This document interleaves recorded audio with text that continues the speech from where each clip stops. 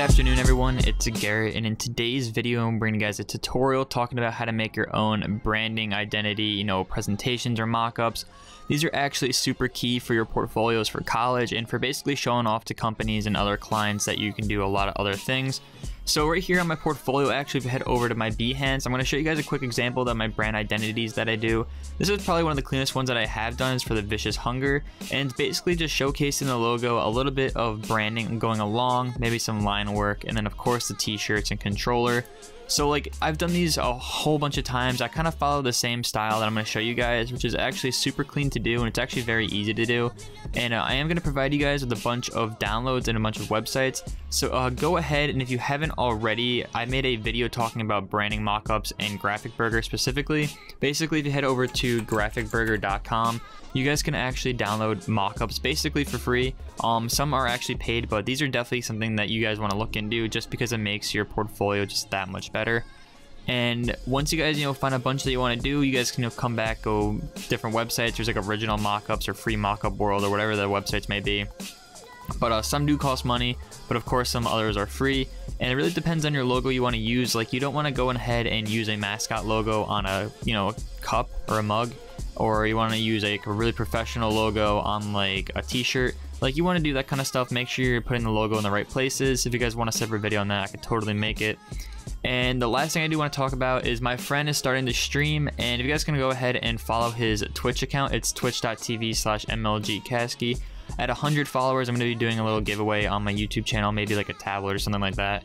But basically, he's starting out streaming, MWR and IWGBs and UMGs and stuff like that. So definitely go ahead and follow him, and basically when it hits 100 followers, I'll be notified, obviously, and I'll go ahead and make a little giveaway for you guys. So everything will be in the description below that I'm talking about. Alright, so let's get straight into it. So the first thing you guys are actually going to need is Photoshop. So I have a bunch of mockups already uploaded that I'm going to be using. This one's also for free. This is a sports template jersey mockup. I paid for these t-shirts, and then you have a controller that is also for free. So you guys can go ahead in the description and download the controller and the jersey. But really the first thing you want to do is open up the logo that you want to make it for. So in this case, let's just go to my clients, and I can use just a Vicious Hunger logo because it's probably the easiest one. So I'm just gonna open up the regular logo that I have. It's just basically the full logo. And now that you want to do that, you basically want to find a good size to use and a good height that you want to use. Personally, for my Behance projects, I love using the width of 1400. I feel like it looks super clean. That might be just me, but go to 1400, and just for the height, go like 800 for now, and just hit create. And this might be a little too big, but we can obviously hit the crop tool right here and just basically size this down a little bit so it's nothing too crazy. And then we're just gonna have to drag the logo in, and then we're gonna start messing around. So you can do this a bunch of different ways. You guys can do it how I do it, separating it by two different color schemes in the background, or you guys can just put it on like one color scheme in the background. For this tutorial, I'm going to try something different that I haven't done before. What I'm going to do is I'm going to put the logo just right in the middle. Luckily enough, I do have the guidelines on CC that it just clicks right in the middle. So I have my logo basically centered in the middle. I'm going to take the other copy, I'm going to drag it straight in, and I'm actually going to put it behind this logo and maybe move it over so it looks a little bit cleaner. Double click on this background layer and just make it black for now, because a black color really does a lot more. With this, you can size this somewhere else. You guys can put this wherever you'd like. Doesn't really matter. I'm not going to blur it actually, because I feel like when you blur something that's this clean, you kind of lose the quality. So I'm going to lower the opacity just a little bit, maybe like 28%. So basically I'm going to actually come over to here and click on my eraser and make it a pretty big size, no hardness. And you can mess around just like kind of erasing stuff behind the logo and around it. But like I said, I really like keeping this kind of style clean, so I'm going to take all of that away. And now we want to work by going down some levels. So of course I'm going to add a little black bar right here, and don't make it too big, just make it like a size that you think would look good. And then we're going to actually put it below the top layer. Click on this crop tool, and when you click on the bottom and drag it down, you see how you can see where the thing finally ends. And we're just gonna keep doing it this way. We're gonna keep adding layers in a very easy way like this. So put that there, and then we could take the Vicious Hunger logo again and just basically hold Alt and make a clipping mask onto this layer, just so we have that kind of clean color coat right there. So once we do this, we're gonna start working more into branding it. So I don't like putting everything, you know, separate or everything together. I like kind of mixing and matching everything. So right here I have this sports texture jersey, and it's really easy to use. All you have to do is double click on this little logo right here, and you can basically just drag in your logo, paste it in, and then just size it down. And then when you put it in the middle, all you have to do is click enter, hide that background layer, go to file, and then go to save.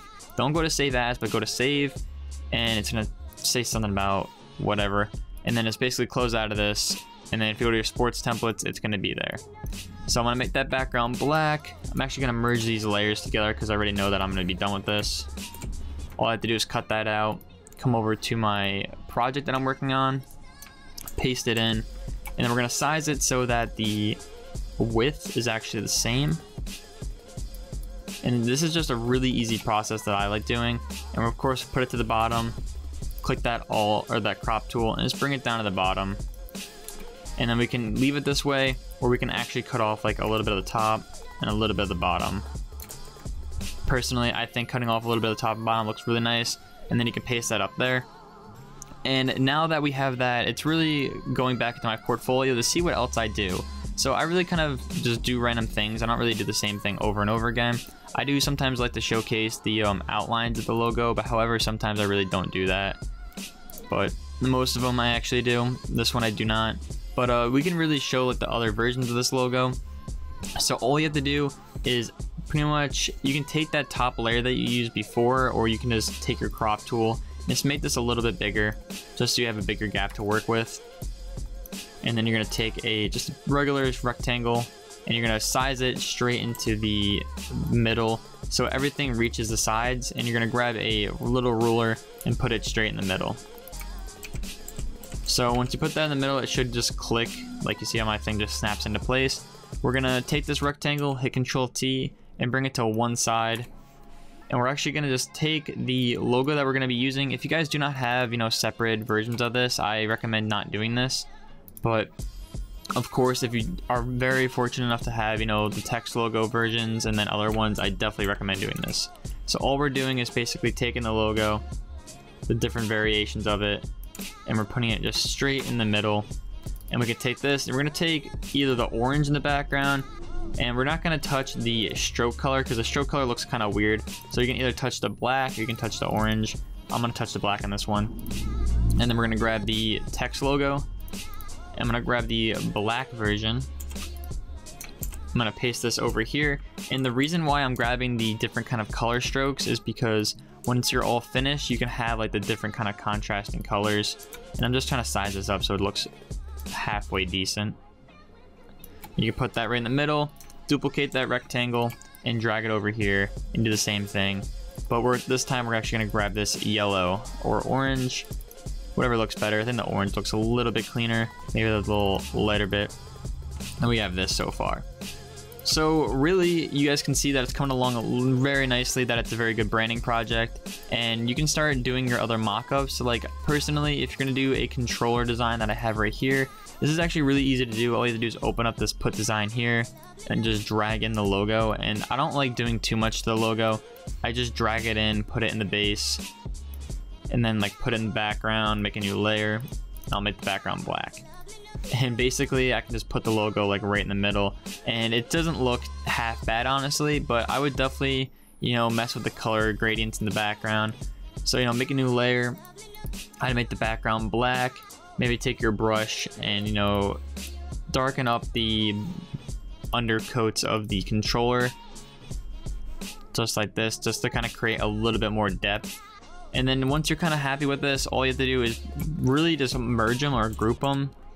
And then if you merge, you're gonna hit Control E, and then basically you guys can just drag it into your branding project and just place it in.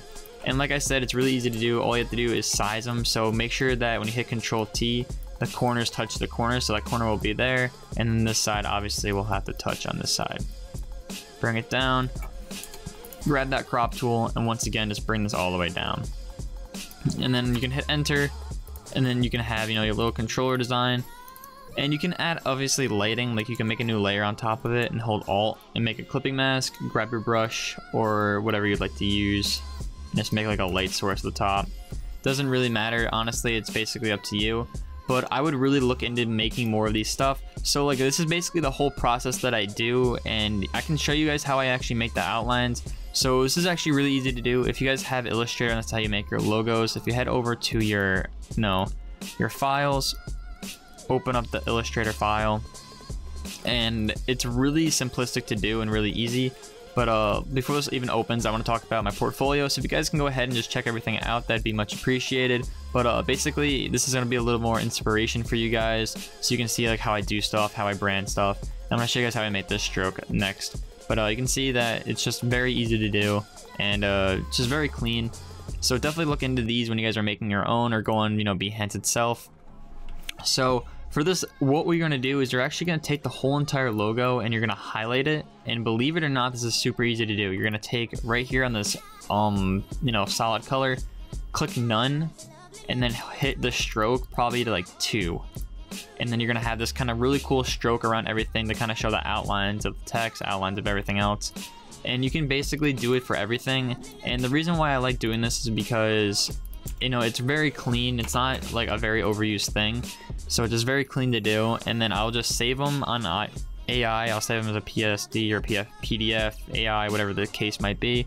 And then basically just import them into Photoshop again. And then I'll place them around everywhere. But I don't want to go too long into this tutorial. We're already 12 minutes in. I don't want to bore you guys to death. But this is really the whole entire thing that I do. I make this very big branding project, and I use like these templates like the folding t-shirts.